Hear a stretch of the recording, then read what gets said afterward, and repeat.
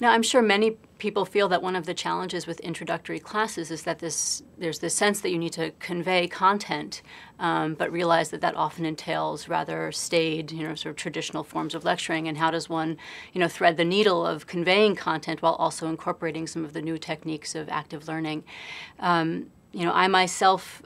do think that there is an art to the traditional lecture, although I'm not sure that traditional is a particularly apt term, but that there is an art to lecturing and that there are ways to preserve it in the classroom while also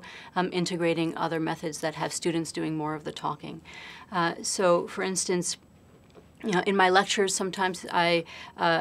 I pause after, say, 10 or 15 minutes of covering content and do an activity where students are asked to process some of the material that they just heard. A writing exercise like write, pair, share, or think, pair, share, where they are given a prompt based on the material they just heard and either write on it or think about it, then discuss with a partner, and then share it with the group. So there are ways to interrupt a 50 or 75-minute class time and diversify the things that you do so that you're able to hold students' attention, because of course 50 or 75 minutes is a very long time to hold someone's attention. Incorporating activities in the course of the lecture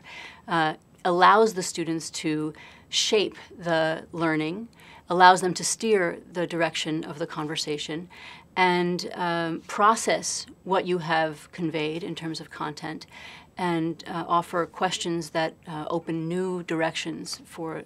the course of the lecture. So certainly not a sense that I have to get back on lecture and cover the materials that I had planned for the day, but allowing the lecture to prompt the students to pose questions or react in ways that then shape the rest of the class time. I also think that it's possible to not just incorporate activities into the lecture, but